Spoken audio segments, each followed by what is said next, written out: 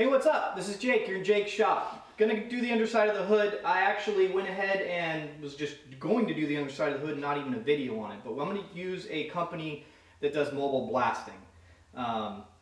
And I wasn't going to do that initially, but I had a little problem with this hood. The paint lifted. This is the one panel I didn't take to bare metal because of all the crevices in the underside of these hoods.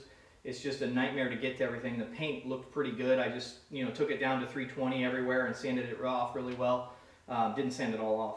The paint was too wet when I shot it. The solvents got down in and the paint lifted, which is a problem. You can avoid some of those problems, I've been told, by just going lighter, taking your time a little bit more with the paint, and that way it's not too wet and it gets down in and lifts that paint up. But it happened to me in a couple spots. So I'm done with that. I'm not going to spend time, 8 hours sanding and scraping and doing everything to this hood because I still wouldn't be able to get in all these crevices. It just takes forever. So I'm going to try this mobile blasting company out. One thing that's kind of nice about new panels is, a lot of times they don't line up as well. You got to bend them and whatnot.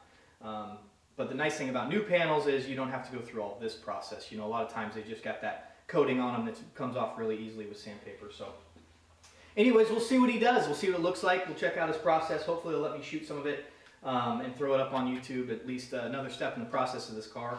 Doing anything with these cars is just time consuming and trial and error, and this is a setback. This is a setback that's probably going to cost me 10 plus hours and probably a couple $100 in just paint materials that I've wasted on the underside of this hood. And also his cost, he's going to charge me $150. Not bad. It's probably around the going rate. Probably a minimum charge. It's probably going to take him longer to set up the actual mobile blaster than it is to blast this hood. So we'll go outside after this, after he gets here, coming over this morning, and we'll go from there. Okay, so we have Lewis and John here. LS blasting. They're going to go ahead and set up. They're going to use a dry system on this hood now. So we'll get to see a little bit about what they're up to and how this actually works. They're great guys. They're actually local to the Olympia, Washington area. And pretty cool they come over and get to do this. Take care of it for me. Like I said, once they get set up here, it should go pretty quick. So I'll shoot some quick video once they actually get to blasting.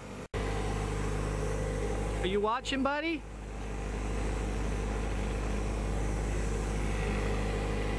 Oh, look at that. It could be the first.